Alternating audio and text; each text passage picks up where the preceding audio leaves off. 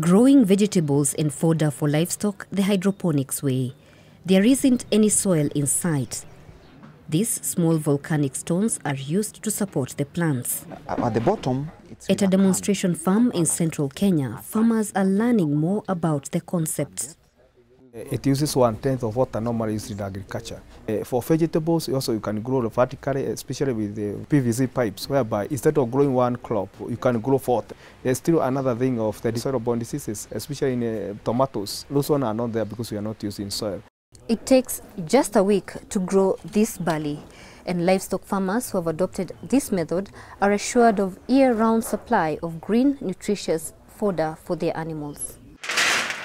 Barley seeds are spread on clean aluminium trays that are chemically treated to avoid toxins that can cause crop failure or diseases in animals.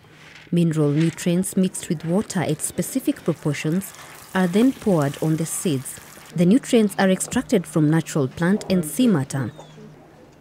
Soon after, germination begins. In 7 days, the fodder is ready for consumption. It's less work for me.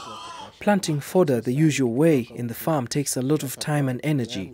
But when I use hydroponics technology, I don't have to do much, and I'm able to feed the animals and carry out other duties. 95% of farmed land in sub-Saharan Africa still relies on rainwater, where levels of productivity are low due to lack of necessary nutrients in the soil. Experts from Hydroponics Kenya say they have created hundreds of hydroponic systems for farmers in Kenya, Burundi, Uganda, and are currently working on one in Somalia.